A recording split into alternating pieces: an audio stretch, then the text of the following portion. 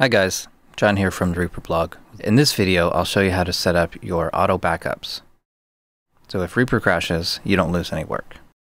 We're going to do it in a way so that your project files are not cluttered up.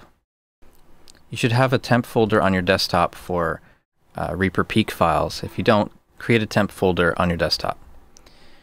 Inside there, I want you to make a folder called Reaper Backups. This is where we're going to save all of our project backups.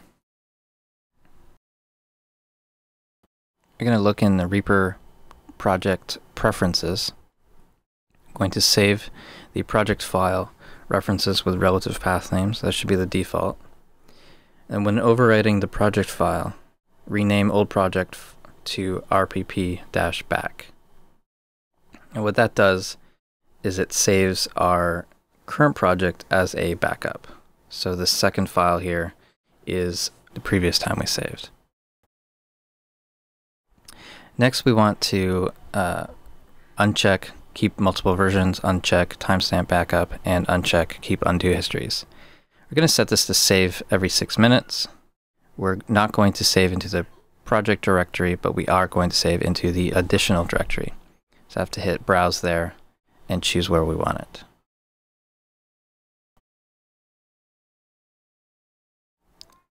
Alright, so that's all the setup. I'm going to hit OK. Now if we hit save here, we can see the current time is there and the previous time of the old version is there. The last time we saved can be shown in this little display here.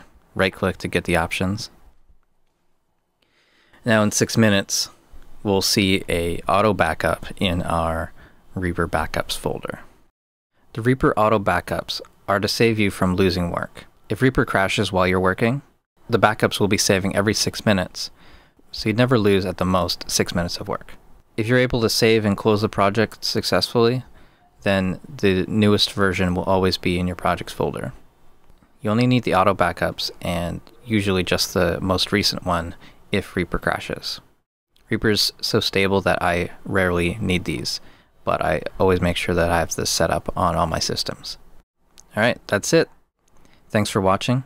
Subscribe to the channel for more videos, and check out reaperblog.net for more tutorials. Thanks.